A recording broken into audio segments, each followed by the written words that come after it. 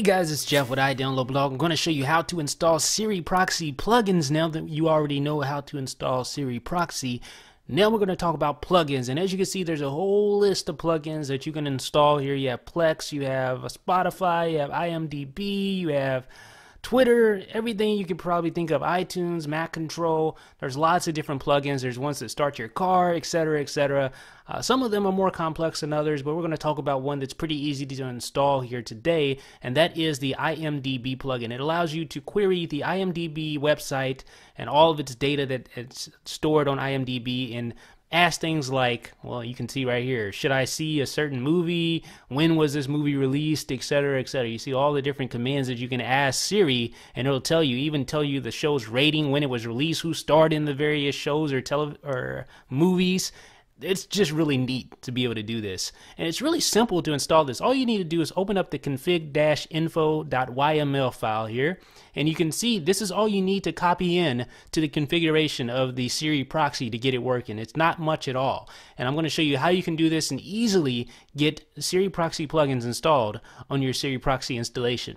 Okay. Let's head over to our Ubuntu virtual machine. We already set this up. You saw the last video regarding Siri Proxy. You know what to expect here. So what we want to do here is go to our home folder, and then we want to view and then show hidden files. If you haven't already done this, you can do that. You should see the .Siri Proxy folder. That is the hidden Siri Proxy folder that we need to open, and you should see this config.yml. You need to open that. Just double click on config.yml. That is the file that holds all the proxy plugins that you need to configure.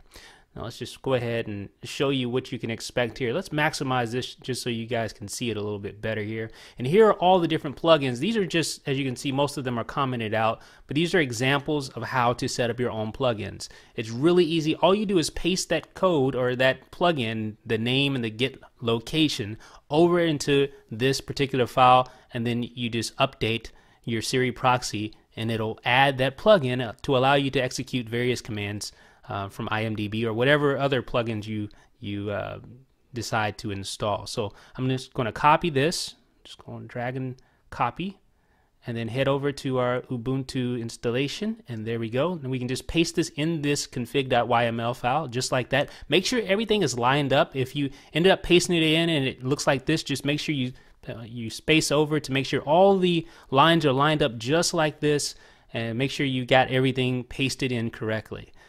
That's really all it really boils down to. It's super simple to do this. Just make sure your lines are lined up correctly, like the example above, and then you should be good. Then save the file.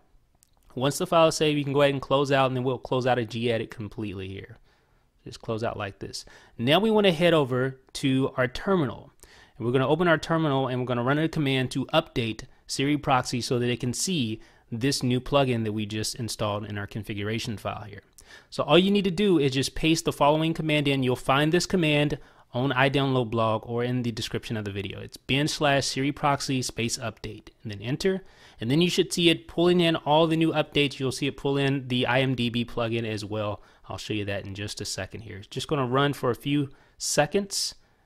It shouldn't take long at all. Just be patient. But it should. Your screen should look similar to this. And then eventually you should get where it shows you the fetching the IMDb from GitHub. And you can see it right there. There it is. See that?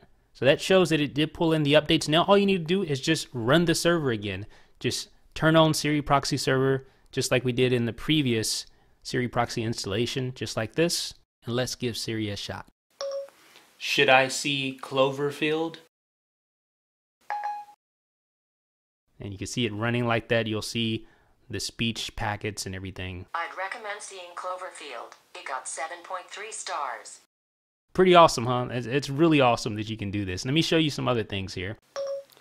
When was The Island released?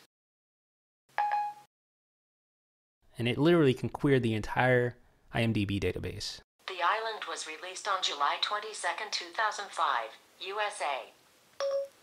Should I see The Island? I'd recommend seeing The Island. It got 6.8 stars.